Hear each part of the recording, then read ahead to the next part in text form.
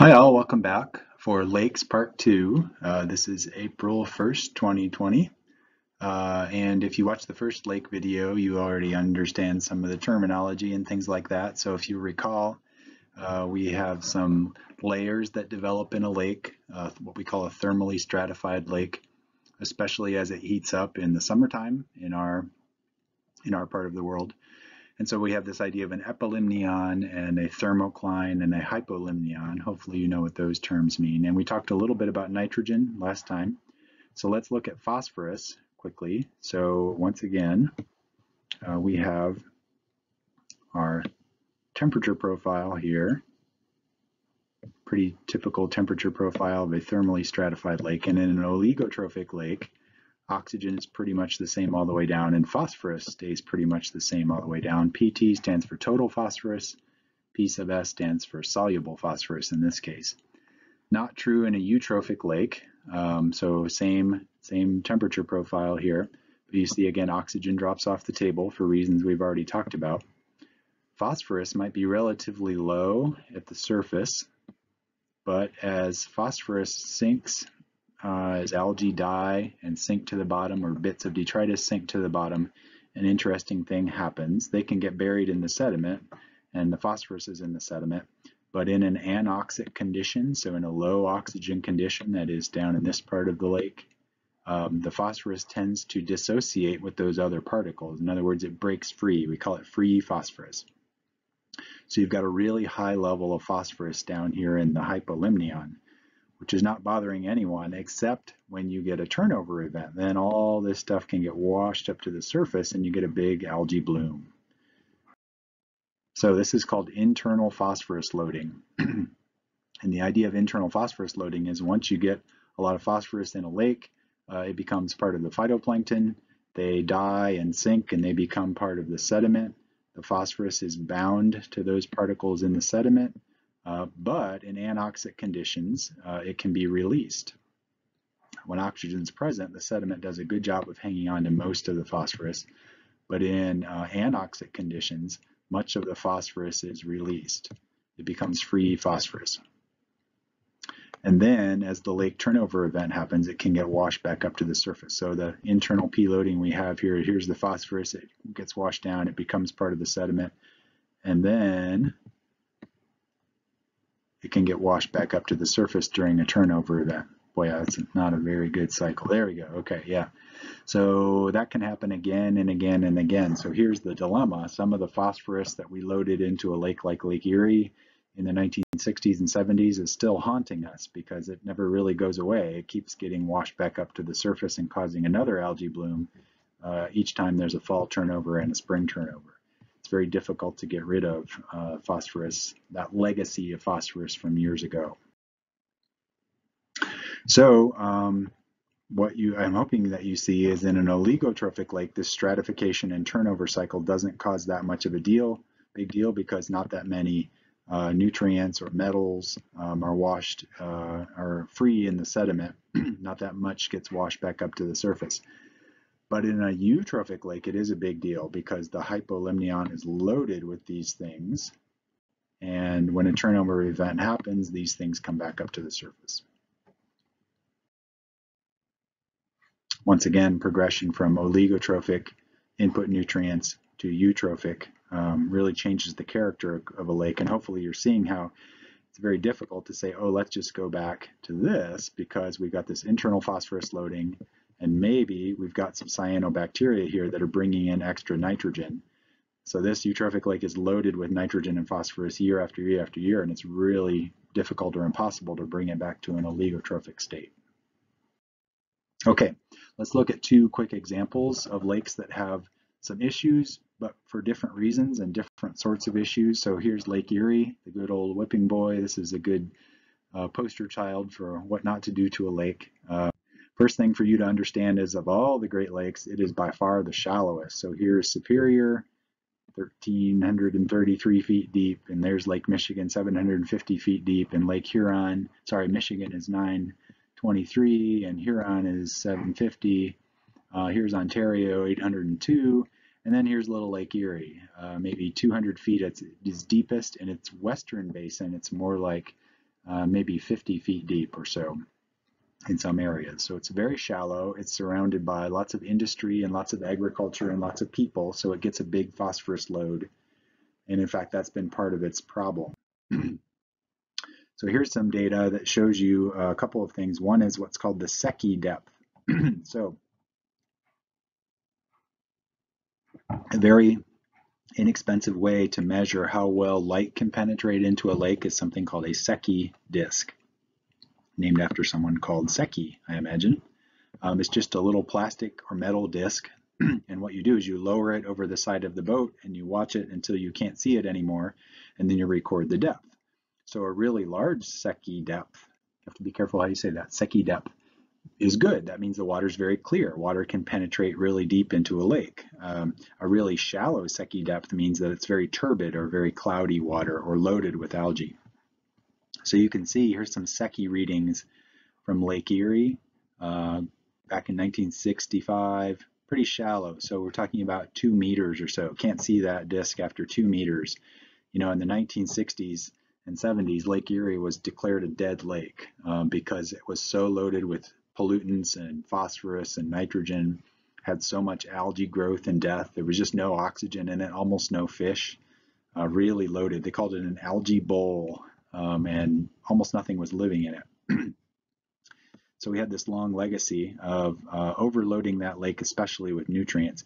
In the 1970s, the Clean Water Act was passed, and that really helped to clean up Lake Erie, although it didn't happen immediately. You can see we had pretty low Secchi readings and pretty high. This top graph is showing you loads of phosphorus into the lake. So really, really high loads of phosphorus in the 1960s. And then Clean Water Act kicked in, and so it did decrease. But as the phosphorus load decreased, the Secchi depth didn't immediately spring back up. It does eventually. It starts getting a little bit deeper here toward maybe 5 meters or a little deeper. That's not so much because of the Clean Water Act, it's because the zebra mussel was accidentally introduced into Lake Erie, and that's a filter feeder, and it filtered out a lot of the algae, made the lake a lot clearer. It caused other problems too, but it did clarify the lake somewhat. So Lake Erie's had something of a comeback. So the phosphorus load is now below the dotted line here that is supposed to be the maximum allowable. And the water has gotten somewhat more clear in Lake Erie. Still, we have seasonal algae blooms, and a lot of those are because of that legacy phosphorus, internal phosphorus loading I talked about. And still, we occasionally load too much phosphorus. So this graph is showing spring total bioavailable phosphorus load. And even up to 2015, 2016, we're still loading an awful lot of phosphorus into the lake, and we get this sort of situation where you get this slimy algae growth, and that's going to die and sink and decompose and take up a lot of the oxygen from the lake. Where does this phosphorus come from? Mostly from farms and fertilizers and manure, a little bit from non-farm fertilizers like people's lawns, septic systems that are leaky, and then other point sources like storm drains and things like that. But mostly it's from the way we do agriculture here in Ohio and Michigan and Canada, and that is we load way too much phosphorus fertilizer on our land, and a lot of it washes off into drainage ditches and ends up in the streams and ends up in the lake, and then you can't get rid of it. It keeps cycling year after year after year. So Lake Erie has something of a comeback. It's no longer called a dead lake, but it still has a phosphorus legacy problem. Some of the algae that grow in the lake, of course, are toxic algae. That means that they're giving off poisons, essentially toxins, that have nothing to do with anything except that they are toxic to humans. So you see signs like this along Lake Erie sometimes. You're not supposed to touch the water, or certainly not swim in it, definitely not drink it, because it could cause kidney or liver damage, could even kill you. So yeah, you want to stay away from lakes that have this sort of sign. And you see down here in that fine print, these are mostly cyanobacteria, or relatives of cyanobacteria. So not only are they toxic, they're also nitrogen fixers. So they're bringing in more nutrient and actually making the problem worse. Really hard to get rid of once they're in a lake. Here's another lake in western Ohio called Grand Lake St. Mary's. It has this, almost every lake in Ohio has this problem because we do so much agriculture and we bleed nutrients, and so you get this sort of slimy, nobody wants to be near this lake. Well, there are people that want to be near it. I know some people that live on this lake. I don't know why, but they do. But it's not a good place to swim or fish or wade. It smells terrible. It's just overloaded. You can see in the map here, a lot of this land is agricultural land. And actually there's a lot of livestock facilities here. So there's, things like manure and septic systems that also bleed nutrients into this lake. We'll talk a little bit on Friday about how you try to restore a lake, kind of like we talked about river and stream restoration. And there are some strategies you can use that sometimes are successful. Okay, let's talk about a different example. This, by the way, is all in Chapter 9 in the Protected Land book. You can read about these stories. This is Lake Tahoe. Many of you have probably been to Lake Tahoe. It is an oligotrophic lake, so it doesn't look like Lake Erie at all. And look at its Secchi readings over the years, going back from 1965, talking about 30 meters here. So Lake Erie was on the order of 2 or 3 meters, and this is 30 meters. So a much clearer lake, obviously oligotrophic. You see, though, over time, from the 1960s, the Secchi depth has been getting shallower. So now we're at maybe 20 meters or so. And the reason might surprise you. It's partially early on because of a lot of new development around Lake Tahoe and a lot of septic systems and things like that, but they fairly quickly diverted their sewage elsewhere so that it wouldn't contaminate the lake. A lot of it has to do with this little critter right here that we'll talk about. So this is a regime shift in a lake for a slightly different reason. First of all, just look at Lake Tahoe's profile compared with some other lakes. It is crazy deep. What do we say? Lake Erie is maybe 50 feet deep in some areas, on up to maybe a couple hundred feet at its deepest. This is over 1,600 feet deep. It's one of the deepest lakes in the world. And so, yeah, it's very oligotrophic. By the way, it develops an epilimnion and hypolimnion, but it doesn't really turn over in the same way because it would take so much energy to bring this water up from the bottom. It really doesn't happen. It pretty much stays down there. There's some slight mixing that happens near the surface up here, but in a lake this deep, it really doesn't bring those bottom waters up every year in the same way that Lake Erie does. So it's a very deep lake, very oligotrophic lake. So what's happened in Lake Tahoe has been the food web has changed, mostly due to humans. I know you're shocked to hear that, but humans are responsible for this. So here's the historic food web. There was a fish called the Lahontan cutthroat trout that was the dominant predator in this lake for a long, long time before humans changed things.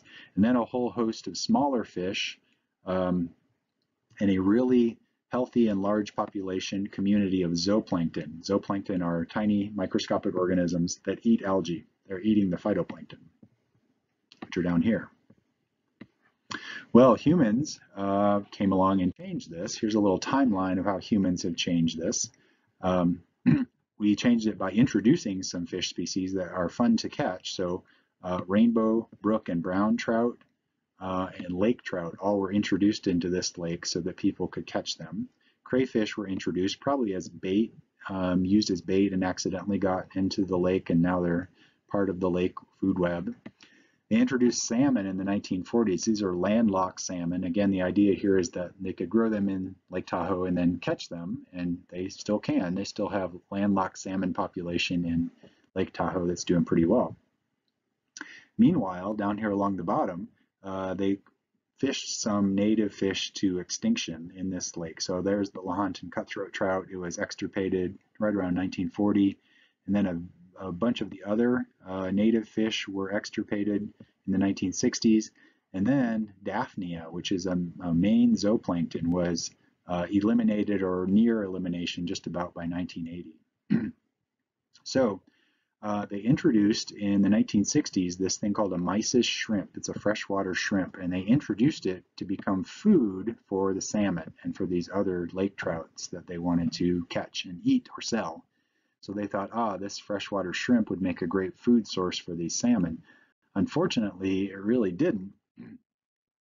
Here's a close-up picture of it. So this shrimp was introduced into Lake Tahoe to provide a food source for game fish. However, they actually reduced the available food by eating a lot of the zooplankton in Lake Tahoe. Because of the way this shrimp migrates, it was difficult for the fish to find. In fact, it didn't feed the fish very well. It ended up eating a lot of the zooplankton. So we have kind of a top-down trophic cascade happening here. So they introduced this shrimp, and it ended up, here's the shrimp, if I can get my pointer over there. Here's the shrimp they introduced. And it ended up eating most of the other zooplankton in the lake. So there was a real decline in zooplankton, and that meant a real increase in the amount of phytoplankton in the lake. Here's the phytoplankton.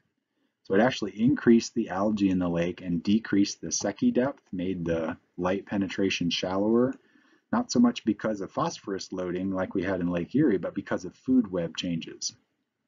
So it still is a very clear lake, still a very beautiful lake, and you can see really far down in it. And it still has a lot of fish. A lot of the fish are different than they were 100 years ago before humans started manipulating it. But once this shrimp is in, you can't really get rid of it. It is part of the food web now, and there's no good way to remove it.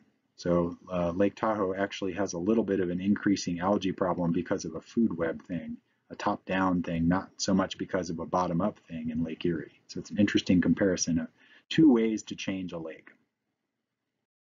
Okay, so that is a good place to stop for today. You do have a lab this week. It's short, and I give you instructions on that. It's on Washington State has a water quality atlas website. That's kind of a GIS website, and I give you a quick tutorial on how to use that and instructions on your lab. That's not due until next Wednesday, so take a look at that, and hopefully you finished your stream lab for today. That's due on Notebowl by today. On Friday, we're going to talk a little bit about lake restoration techniques and remediation techniques. And then just to let you know, got on the horizon here, since we're into April, you have your third quiz coming up on April 13th. That's a Monday. It's not this coming Monday, but I will be explaining that to you next week and giving you a little review sheet and telling you how we're going to do it, because it'll be a little bit different than we did in the normal part of the semester. So I hope you're doing well. And check out the Lake Lab instructions that are right here on the bulletin also. And let me know if you have any questions. Take care.